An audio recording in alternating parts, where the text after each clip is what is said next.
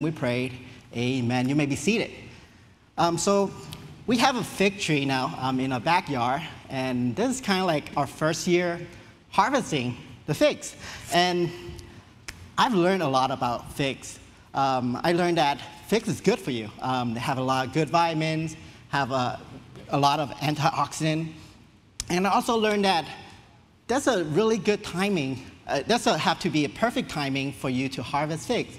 If you harvest figs too early, it will not continue to ripe. The same thing if you harvest too late, it'll be over-ripened. It'll be very soft and very, a little bit soggy and be very mushy as well. And not all figs will turn out to be good figs. Some would not ripe properly. Some would fall off before they even ripe properly, and some would be eaten by the critters. And just looking at all this fruit that fall off the tree and around the tree, I saw wasted fruits. I saw wasted figs. And I was thinking, even though the tree was very low maintenance, and if you have a fig tree, you know that, right? You don't have to put a lot of effort in to take care of it. All you have to do is really watering it, and even that, there's a lot of things that went in for a tree to bear fruit. And if you're thinking about it, there are a lot of expectations from the fruit that you're expecting to come out of this tree. You're expecting the figs to be very good food, but not all of them turn out to be good. And when I'm thinking of it, I'm thinking of wasted potential. Wasted potential. So that's the title for my message this evening, wasted potential. So if you look at Jeremiah 24:1, the Bible is telling us that God's showing Jeremiah 2 baskets of figs. Let's look at verse 1 again. Say, the Lord showed me, and behold, 2 baskets of figs were set before the temple of the Lord. After that, Nebuchadnezzar, king of Babylon, had carried away captive Jeconiah, the son of Jehoiakim, king of Judah, and the prince of Judah with the carpenters and smiths from Jerusalem, and had brought them to Babylon. So this story is taking place after the people in Judah getting in captivity and brought into Babylon. And the Bible explained that this event occurred after Nebuchadnezzar carried away the captives from Judah into Babylon. And by way of background, let's take a step back and look at the story. Like, what caused this captivity? What caused the captivity of the people of Judah? So first we see the spiritual decline. The spiritual decline. God has warned the children of Israel for their spiritual decline. Back in the days of Moses, all the way back from Deuteronomy chapter 28, verse 15, it says, but it shall come to pass, if thou wilt not hearken unto my voice of the Lord thy God, to observe to do all his commandments and his statutes, which I command thee this day, that all these curses shall come upon thee and overtake thee. In verse 36, the Lord shall bring thee and thy king, which thou shalt set over thee, unto a nation which neither thou nor thy fathers have known, and there shalt thou serve other gods, wood and stone. So God had warned these people that if they don't keep his commandments, God will turn them over to other country, turn them over to the enemies. And God gave them so many chances. Even though they keep on sinning, keep on turning their back on God, they keep on worshiping other idols, and God is still giving them chances after chance.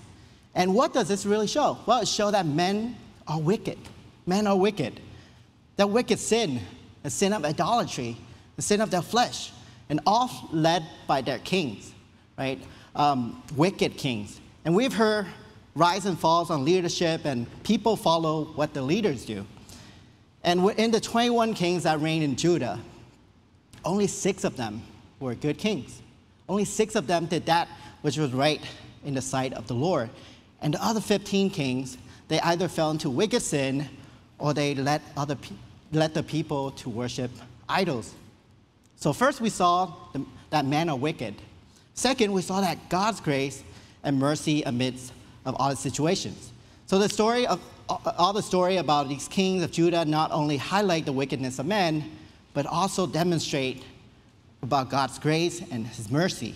Well, God didn't have to wait until after 21 kings reigning over Judah to give them up and allow them to be in captive. God could have done it when Rehoboam sinned and split the kingdom in half. So God is still showing the same mercy and grace to every one of us, whether those who are not saved, whether those who are backslidden Christians, whether those who are sinning Christians, and even to America, God is still showing his grace and mercy. And we saw this spiritual decline, which led to the captivity. So they took away King Jeconiah and the prince of Judah, the carpenters, and the smith. And even in Daniel chapter 1, verse 4, the Bible described that they also took away a certain group of people.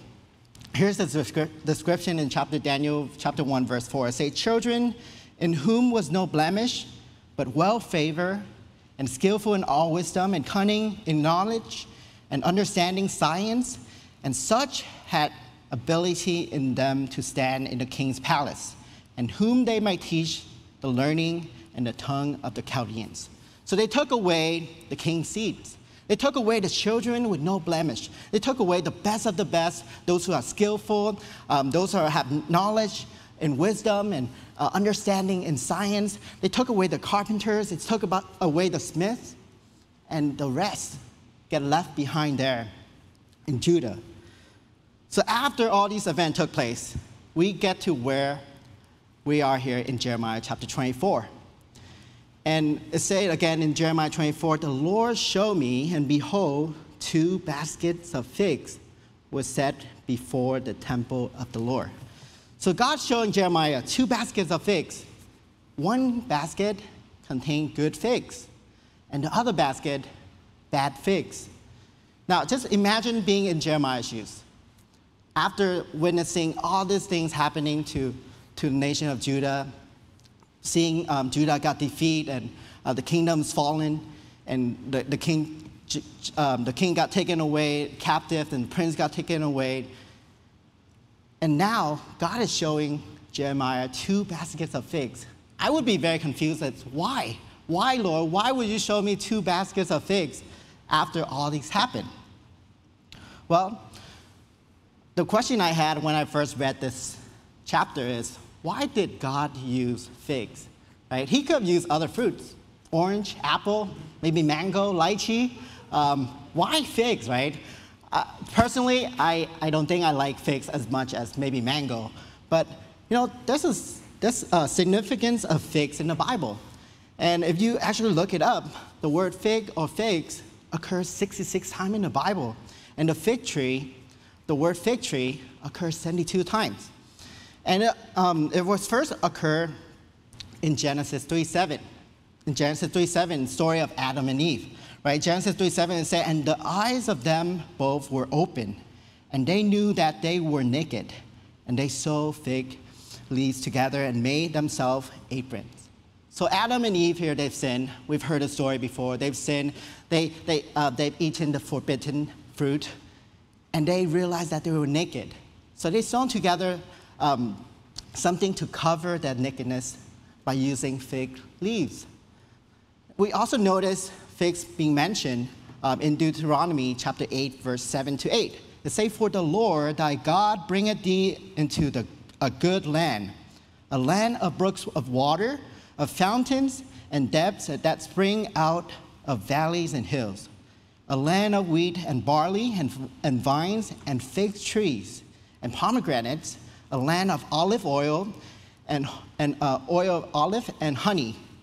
So before the children of Israel entered the promised land that God has promised them, God gave them a description of how the land would look like. And fig trees were part of that description of the fruits that would be in the promised land. Another occurrence of the word fig or fig tree is in Matthew chapter 21, verse 18 to 19. It says, now in the morning, as he returned into the city, he hungered. This is talking about Jesus. And when he saw a fig tree in the way, he came to it and found nothing thereon, but leaves only, and said unto it, Let no fruit grow on thee, henceforth forever. And presently the fig tree withered away. So this is one of the well-known story maybe we read in the New Testament. Story illustrate how powerful Jesus is, right? He found an unfruitful fig tree. He just got rid of the tree just by his word, right? So we saw that the fig tree, the word figs occur multiple times in the Bible, but in the Bible, figs is also used as a meter for spiritual health, meter for spiritual health. First, we see the symbol of blessing and promise from God by using figs. 1 Kings 4:25 said, And Judah and Israel dwelt safely, every man under his vine and under his fig tree, from Dan even to Beersheba, all the days of Solomon. So during the days of Solomon, King Solomon, God promised the nation of Israel that they'll have peace. They have peace and they don't have to go to war. And now it illustrates here that, it's described here in this verse that they were dwelt safely, every man under his vine and fig tree. So we saw that when the nations of Israel are doing well spiritually, God is using that as a picture that the fig tree is doing well as well. And the second, we also see it as a symbol of spiritual decline. Spiritual decline. Job 1:12, it said, The vine is dried up, and the fig tree languished. The pomegranate tree, the palm tree also, and the apple tree, even all the trees of the field are withered, because joy is withered away from the Son of Man. During the time of judgment, after the people have sinned, the Bible describes the condition of Judah after a long period of a drought. The fig tree was described as languish, or also means as falling or failing to make progress. So God used figs as a meter for the spiritual health and illustrate the spiritual condition in the Bible.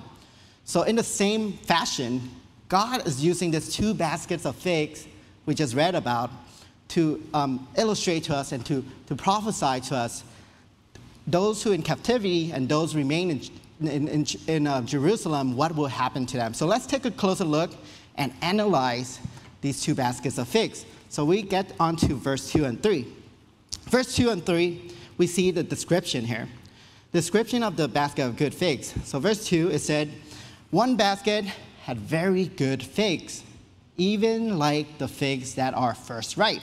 Verse 3, it said, Then said the Lord unto me, What seest thou, Jeremiah? And I said, Figs, the good figs, very good. So we saw two descriptions here. The first description is that very good figs, and the second description that even like the figs that are first ripe. So here, I have a bowl of figs. So if you can really see it, I have a picture there, but if you look at the figs here, you can tell like it's pretty good conditions. Really good color, it's green and purple, it's not too soft and perfectly ripe. And I imagine that is what Jeremiah saw in the temple of the Lord. It's a basket of figs just sitting there, good figs. However, these figs right here are not first ripe figs. First ripe figs, I was really surprised when I first saw it a few months ago. They were about the size of my fist. It was huge. It was like about 2 or 3 times bigger than this. And when we think about first ripe fruits, we want to think about giving to God. We want giving to God our best. And when we give to God, give God our best, whether it's our finance, whether it's our service for God, whether it's our talent or even our life. Give God our best. Don't give God a leftover. Give God the good fruit and the first ripe fruit in our life. So we saw a basket of good figs, something similar like this. And let's take a look and see what does this basket of good figs represent. So verse 4 and 5, it says, And the word of the Lord came unto me, saying, Thus saith the Lord, the God of Israel, like these good figs, so will I acknowledge them that are carried away captive of Judah, whom I have sent out of this place into the land of the Chaldeans for their good. So the basket of good figs is a picture of those that were carried away in captivity of Judah. Now, when I think of those that were carried away in captivity, I thought of the prominent Bible characters that were in captivity in Babylon. I'm thinking of the book of Daniel, Daniel chapter 1, verse 6. It's described, now among these were the children of Judah, Daniel, Hananiah, Mishael, and Azariah. Right? These are the people that I first think of when I'm thinking of those who were in captivity. And as we move on, these were the characters that remained faithful to God, even though they went through different trials and different persecutions.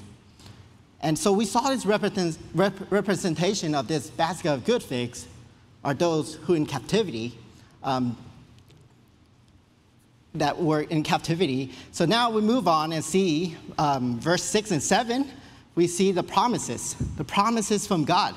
They say, for I will set my eyes upon them for good, and I will bring them again to this land, and I will build them and not pull them down, and I will plant them and not pluck them up. And I will give them an heart to know me, that I am the Lord, and they shall be my people, and I will be their God, for they shall return unto me with their whole heart. So there were two promises that we found here in these two verses. Promise number one, God said God will set his eyes on those in captivity for good. Verse 6 is, for I will set my eyes upon them for good. Now, think of those characters I just mentioned earlier. Daniel, Hananiah, Mishael, and Azariah. Right? All these characters were able to claim these promises that we just look at. And especially this promise, number one, God will set his eyes on those in captivity. First, we think about Daniel. Right? We learn about the story of Daniel. He prayed 3 times a day, and even the government mandate and tell him that he could not pray, he still went on and prayed. And as a result, he got punished for that. He got thrown into the lion's den. But he survived that punishment. So as a result, he was able to claim the promises from God. God set his eyes on Daniel, and Daniel has a heart that would know God. He has a heart that would love God fully. How about Hananiah, Mishael, and Azariah? Right? They wouldn't eat of the king's meat. They would not defile their body. They would not bow down before the king. And as a result, they were punished for that. They were thrown into the burning fiery furnace, but they did not get burned. So they were able to claim the promise of God as well. God set his eyes on Hananiah, Mishael, and Azariah. They have a heart that they want, that would know God, a heart that they love God, and they would rather die than defile themselves and bow down before the king. So that's promise number one. Promise number one is that God will set his eyes on those in captivity. Promise number two here is that those in captivity will return to Jerusalem again. So if you look at verse 6 and 7 again, it said, and I will bring them again to this land, and I will build them and not pull them down, and I will plant them and not pluck them up, and I will give them a heart to know me, that I am the Lord, and they shall be my people, and I will be their God, for they shall return unto me with their whole heart. God will build them up. God will plant them when they return to Judah, to Jerusalem again. So that is the promise of God. And we saw this promise being fulfilled if you think about Zerubbabel, you think about Ezra, Haggai, and from Ezra 2:1, we saw Zerubbabel able to lead the Jews to return to Jerusalem.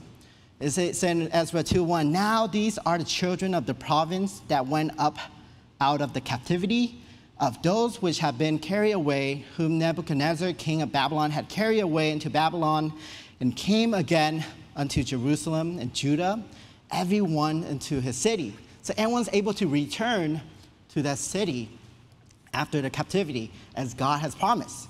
Not only that they returned, but they also had the desire to serve God, to please God.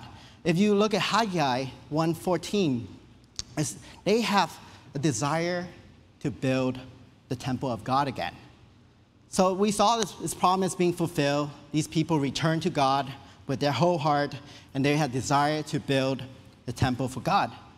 So now we just saw the basket of good figs. Let's take a closer look at the basket of bad figs. Let's go back to verse 2 and 3 again.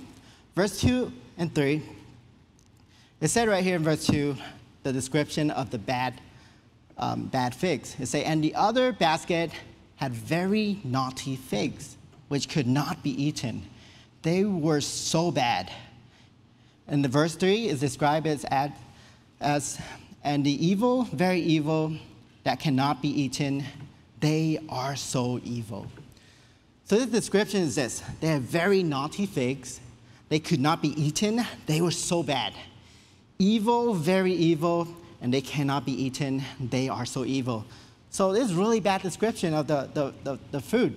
So I have here another basket, another bowl of figs. If you look at it, some of them look really bad. Like this one right here did not, really grow fully and fell off the tree and started shrinking up. And some was eaten by maybe a bird or something, and then fell off. And this is really bad shape, right? I would not eat it. If I get to choose between these two bowls, I would choose the figs in this bowl. So that, I imagine, that's what Jeremiah saw.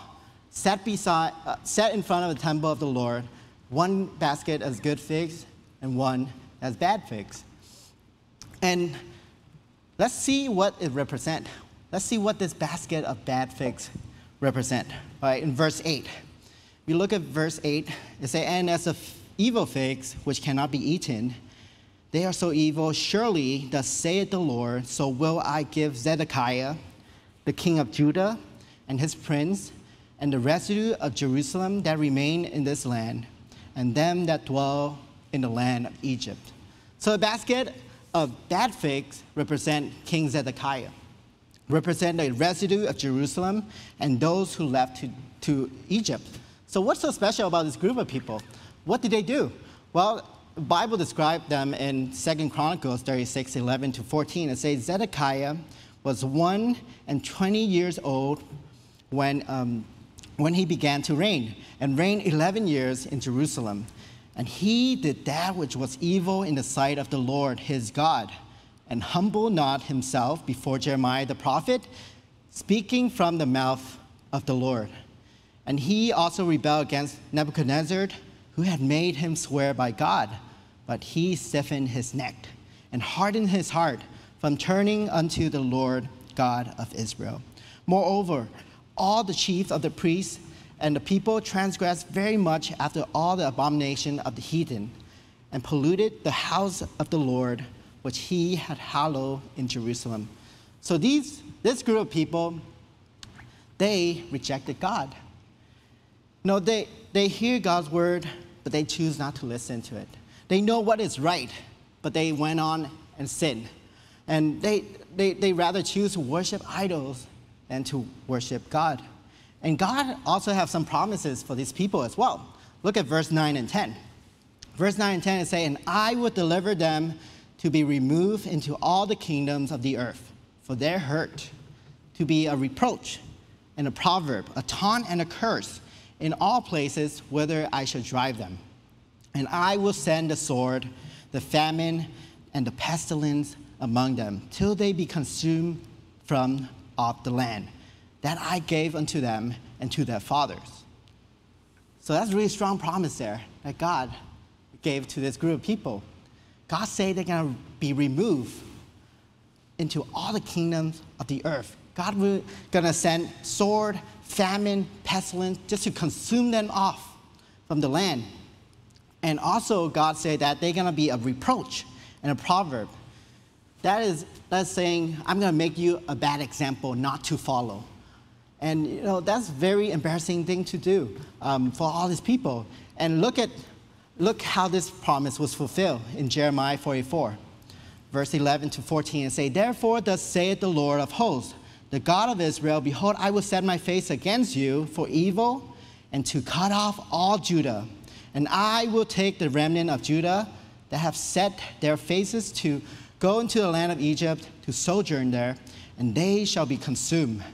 And all in the land of Egypt, they shall even be consumed by the sword and by the famine. They shall die, from the least even to the greatest, by the sword and by famine, and they shall be in execrations, and the astonishment, and a curse, and a reproach. For I will punish them that dwell in the land of Egypt, as I have punished Jerusalem, by the sword, by the famine, and the pestilence. So that none of the remnant of Judah, which are gone into the land of Egypt to sojourn there, shall escape or remain, that they should return into the land of Judah, to the which they have desired to return to dwell there, for none shall return, but such as shall escape. God sent enemy to defeat them. God sent a pestilence, locusts, to eat up the food that they have on the land. God sent famine. They have drought, and all the fruit tree wither away, like we just read earlier. And God fulfilled his promise, just like he have said in the verses we just read. So after observing these 2 baskets of figs, let's take a look at the applications. Let's see what we can learn from this 2 baskets of figs. First, we can learn that we can trust in God's word. We can trust in God's word. All these promises that we just read regarding the basket of good figs and the basket of bad figs, all those promises, God made it happen. God kept all those promises. And there are so many promises that we can claim in the Bible. And if God made a promise, he will be able to fulfill it. And the only thing that we need to do is that we have to find out what those promises are and be able to claim it for our life. So first, we learn that we can trust in God's word because he will keep his word. Second, we need to learn to trust in God no matter what circumstances we're in. Just like this basket of good figs and those that were in captivity, they were in pretty bad shape. They would get carried away to a different country, and you would expect them to be the one who stopped their faith, who would turn from God and start worshiping whatever idols they have there in Babylon. But they did not. They remained steadfast in the faith. They continued to trust in God, even though they are in a very difficult situations. As Christians, we'll face difficult times. Right? We will have trial in our life. We will have affliction in our life. We will face persecutions for our faith. It is those times that we need to stand firm for our faith and trust in God that he will help us, and trust in God wholeheartedly in those times. And the third thing we can learn is that don't fall into the trap of complacency. Don't fall into the trap of complacency. The basket of bad figs represent those who left behind in Jerusalem after the captivity. They didn't have to leave their home country. They got comfortable where they were at. But instead of coming together and gather together and repent toward God and ask God to forgive them, they continued to sin because they got comfortable where they at. They turned their back on God and worship idols. God may give us a good life here in America. God may bless us with a lot of things in our life. And just like Revelations 3:17 say, because thou sayest, I am rich and increase with goods and have need of nothing, a lot of time we get into a place of complacency. And if we're not careful, we might start worshiping those things that God has given us in our life. God may have blessed us with much things in our life, but Jesus said in Luke 12:48, say, for unto whomsoever much is given, of him shall be much required. God gave us all these resources so that we can even further the gospel, not for us to just sit back and relax and get comfortable and just let other people serve and other missionary in different countries to share the gospel. God wants us to be able to advance the gospel even further because of the things he has blessed us with. And as we learn about these 2 baskets of figs, we might think in our head, we might wonder, why does it seem like God showed more mercy and grace to those in captivity than those that were left behind in Jerusalem? God actually showed a lot of mercy and grace to all the Jews in Jerusalem before the captivity. Right? He sent one prophet after another, just preaching to them, asked them to repent, asked them to turn back to God, but none of them listened. But even after the captivity, those who were taken away and those who got left behind, they have something in common still. And that one thing in common is that they still have access to God. They can still come to God, respond to Him, and repent of their sin. But they choose not to do that. And I truly believe if the remnants and the king Zedekiah repented of their sin and turned away from their false idols and worshiped God wholeheartedly, God would have spared them from being consumed from the land. And if we take a step back and just look at the whole picture, we really see a wasted potential. A wasted potential. Just like the basket of bad figs here, if you really look at each and every of these figs, they all have the potential to be good figs. But they did not, for various reasons. And it's a wasted potential. And just the same way, all the Jews that were consumed from the land had the potential to be the ones that have a heart that truly know God and truly love God, like those who returned from captivity. God is extending the same love, the same grace, and the same opportunity for all of us here. And He is giving us a free will to respond to Him in the following area. First, in the area of our salvations. Our salvations. God wants us all to be saved. Throughout the Scripture, God is warning us that there's an afterlife.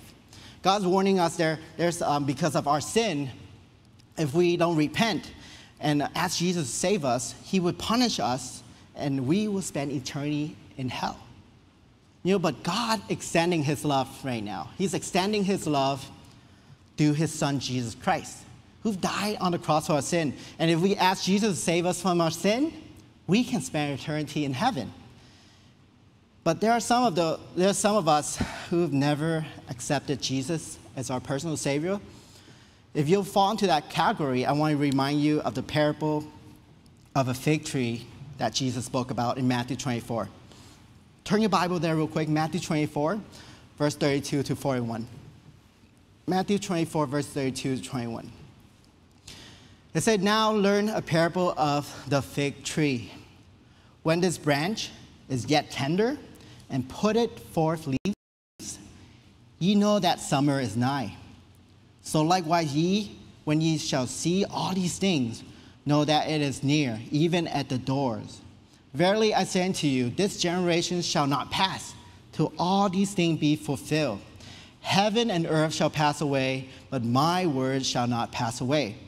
But of the day and hour knoweth no man, no, not the angel of heaven, but my Father only. But as the days of Noah were, so shall also the coming of the Son of Man be. For as in the days that were before the flood, they were eating and drinking, marrying and giving in marriage, until the day that Noah entered into the ark. And knew not until the flood came and took them all away, so shall also the coming of the Son of Man be. Then shall two be in the field, the one shall be taken, and the other left. Two women shall be grinding at the mill, the one shall be taken, and the other left." So this story here, Jesus is telling us about a fig tree. Now, the fig tree I have at home, when it's about to become a summer season, you'll see the branch getting a little bit tender. You'll see the leaves start growing out, and you see some of the fruits start growing. And that's when you know it's the summertime. The same thing here, Jesus is telling us that all these things shall pass away, all these things that He's mentioned shall pass as a sign of His coming again. Jesus is telling us that He will come back again, but that no man knoweth when. God says only God the Father would know when He would come back and rapture out the people. And Jesus gave an example here of Noah. Noah's here was just begging the people, that, hey, there's a flood coming. Come into the ark to be saved so that you would not die. But no one listened to him, and they all perished. That's the same thing about salvations. No, Jesus is begging us right now. Be saved today. Be saved today, so that you don't have to spend eternity in hell. And, Jesus might come back and rapture us out even tonight, maybe tomorrow. But when that time comes, this is what will happen. Look at verse 40 with me again. It says, "Then shall two be in the field, the one shall be taken, and the other left." One shall be taken, and the other left. The rapture can happen anytime. And when that rapture happens, will you be the one be taken, or will you be the one left behind? Friends, if you're not saved, get saved today. Rapture can happen anytime. Don't be the one get left behind. And, get saved so that you can join that group that be taken with Jesus when the rapture happens. Don't delay, don't push it till tomorrow. We are not promised another day on earth. So don't waste God's love for you. Another area that God allows us to freely respond to Him is the area of our service. The area of our service. Ephesians 2:8-10, it says, "For by grace are you saved through faith, and that not of yourself. It is a gift of God, not of works, lest any man should boast. For we are His workmanship, created in Christ Jesus unto good works, which God had before ordained that we should walk in them." Good work is not a requirement for salvation, and praise the Lord for that. There's not enough good works we can do to earn our way to heaven. But after we are saved, after we become a Christian, good work is a requirement. It's a post-requisite for us as a Christian. It is expected of us to serve God. It is expected of us to spread the gospel, go soul winning, and tell as many people as we can about Jesus. It's expected of us to have a daily walk with Him, to read our Bible and to pray every day. It's expected of us to give to missions, give to building, give our tithe. Right? It's expected of us to be kind one to another and to love one another. It's expected of us to be fruitful Christians. And Jesus reminds us in Matthew 5:13, it says, "Ye are the salt of the earth. But if the salt have lost his savor, wherewith shall it be salted? It is thenceforth good for nothing, but to be cast out, and to be trodden under foot of men." Jesus said that we are the salt of the earth. Now, one of the main purposes of salt is to really bring flavor to your food, right? I like to add salt to my food so that it tastes a little bit better. But can you imagine salt that has lost its flavor? Would you add flavorless salt to your food? I would not, absolutely not, right? That's kind of defeat the purpose. And, Jesus said that when salt have lost its savor, it's good for nothing. It doesn't have a purpose anymore.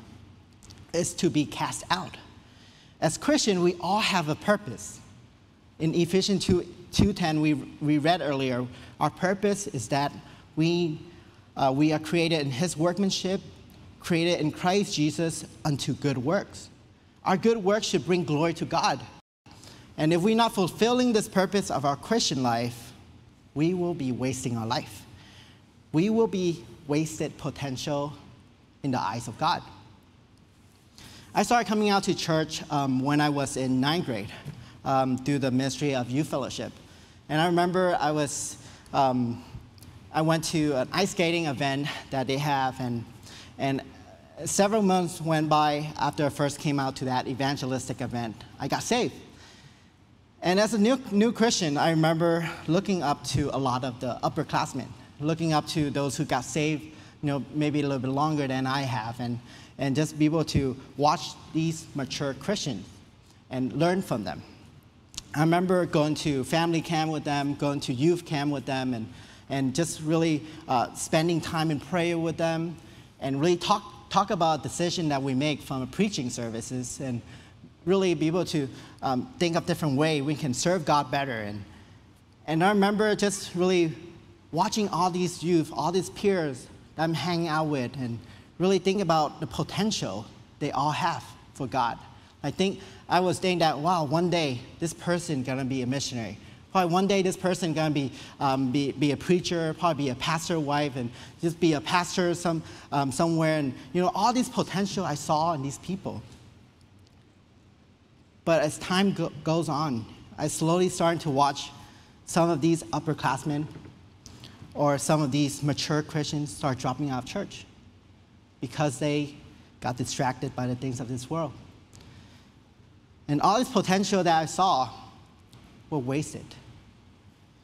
It really broke my heart to think and where they would be today if they stay faithful to the Lord. God could use them to be a pastor. God could use them to be a missionary. God could use them to reach even more people for Christ. But they got distracted by the things of this world. Friends, are you wasting the potential God has for your life? Are we living in the will of God? Are you living a Christian life to the full potential that God has intended for you to live? Let's be fruitful Christian and not waste the potential He has for you. And are you saved this evening? If you're not saved, be sure to talk to one of us so that we can explain to you what it means to be saved, so that you can know for sure that you can go to heaven. With that, let's close our eye. Let's bow our head to pray. Before we pray, I want to ask a question. Brother Quang, I know 100